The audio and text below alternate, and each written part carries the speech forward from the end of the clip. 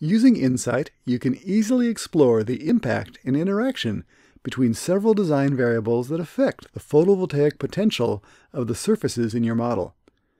The interrelated factors available to explore in the Insight interface include the photovoltaic surface coverage, the photovoltaic panel efficiency, and the photovoltaic payback limit. Let's start by opening a Rivet model that we'll use for this analysis. We'll open a model that includes shading elements. Reopen the Classroom with Shades Rivet model. Next, we'll view the Insight results for this model. If needed, generate insights for this model by clicking the Analyze tab and creating the energy model, then clicking Generate to send the model to Insight for analysis. When the analysis is done, click Optimize to access the results.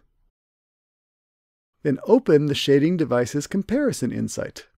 Now we'll apply the baseline scenario and open the desired model. Choose the baseline scenario from the Scenarios menu in the Model Comparison pane. Then open the Classroom with Shades model from the list of models included in this insight. Next, we'll explore the potential effect of PV surface coverage. Scroll down in the Insight interface to view the PV surface coverage factor.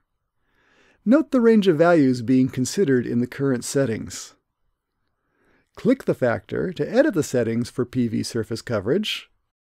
Then hover the pointer over each of the points representing an option for surface coverage to see the effect on EUI or annual cost associated with that option. Next, we'll select the range of values to be considered for the PV surface coverage factor. Drag the handles at the left and right ends of the factor range to select 0% coverage.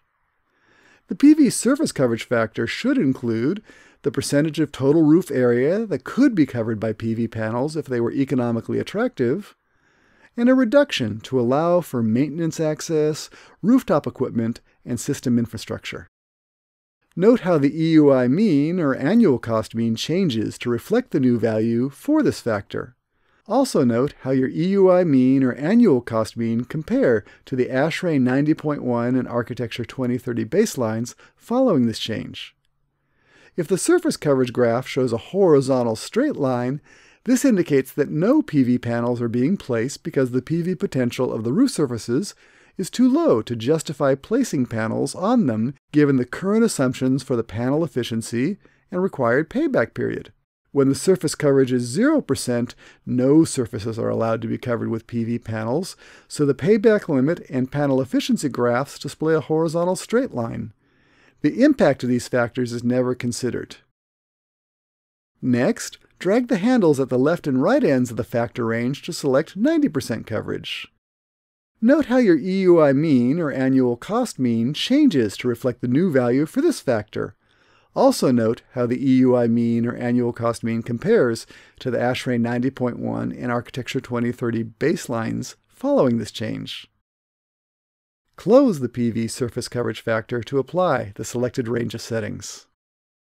Next, we'll explore the potential effect of PV panel efficiency. Scroll down the Insight interface to view the PV panel efficiency factor. Note the range of values being considered in the current settings. Click the factor to edit the settings for PV panel efficiency factor, and hover the pointer over each of the points representing an option for the panel efficiency to see the effect on EUI or annual cost associated with that option. Next, we'll select the range of values to be considered for the panel efficiency. Drag the handles at the left and right ends of the factor range to select the panel efficiencies to be considered in this analysis.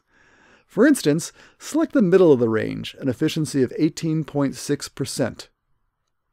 All roof surfaces are evaluated to see if the energy available, as determined by the geometry and the efficiency of the PV panels, will be sufficient to meet the desired payback period.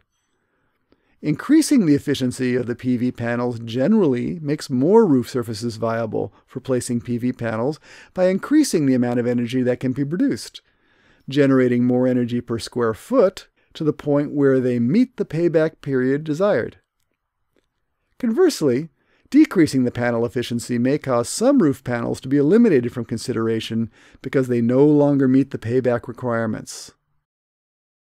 One note of caution: the effect seen of changes in the panel efficiency factor is often limited by the settings chosen for the payback limit factor because potential roof surfaces must also meet the payback requirements in order to contribute to reducing the predicted EUI mean. If portions of the PV efficiency graph display a horizontal straight line, this indicates that changing the panel efficiency will not affect the area of the PV panels considered, likely due to the PV surface coverage limitation or PV payback limit requirements currently selected. After changing the range of PV values to be considered, note how the EUI mean or annual cost mean changes to reflect the new range of values for this factor. Also note how your EUI mean or annual cost mean compares to the ASHRAE 90.1 and Architecture 2030 baselines following these changes. Close the PV panel efficiency factor to apply the selected range of settings. Finally, let's consider the potential effect of the third factor, the PV payback limit. Scroll down the inside interface to view the PV payback limit factor. Note the range of payback years being considered in the current settings.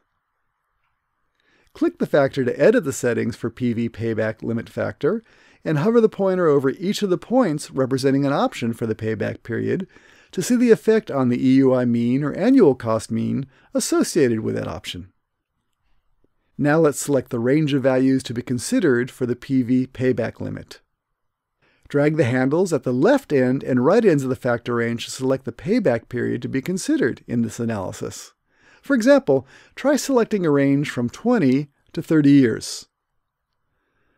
All roof surfaces are evaluated to see if the energy available, as determined by the geometry and the efficiency of the PV panels, will be sufficient to meet the payback period.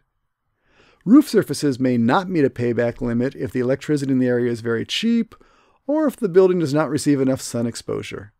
As the payback limit is increased, less efficient areas of the roof become viable, and typically more of the potential PV surface coverage area will qualify and be considered as contributing to the energy available. To consider a larger area of roof surfaces for PV panels, try extending the payback period to a larger number of years. If portions of the PV payback limit graph display a horizontal straight line with an EUI equal to 0, this indicates that the given geometry of the roof surfaces and the efficiency of the PV panels, no roof surfaces are viable within the range of payback limits. After changing the PV payback limit factor, note how the EUI mean or annual cost mean changes to reflect the new range of values for this factor. Also note how your EUI mean or annual mean compare to the ASHRAE 90.1 and Architecture 2030 baselines following these changes. Close the PV payback limit factor to apply the selected range of settings. Returning to the Insight dashboard for this model, note that you can review the impact of each of these changes by hovering over the model history. You can see the effect on the EUI mean or annual cost mean, as well as the range of potential values. In this case, note that changing the PV payback limit had the largest effect on changing the range of potential EUI values.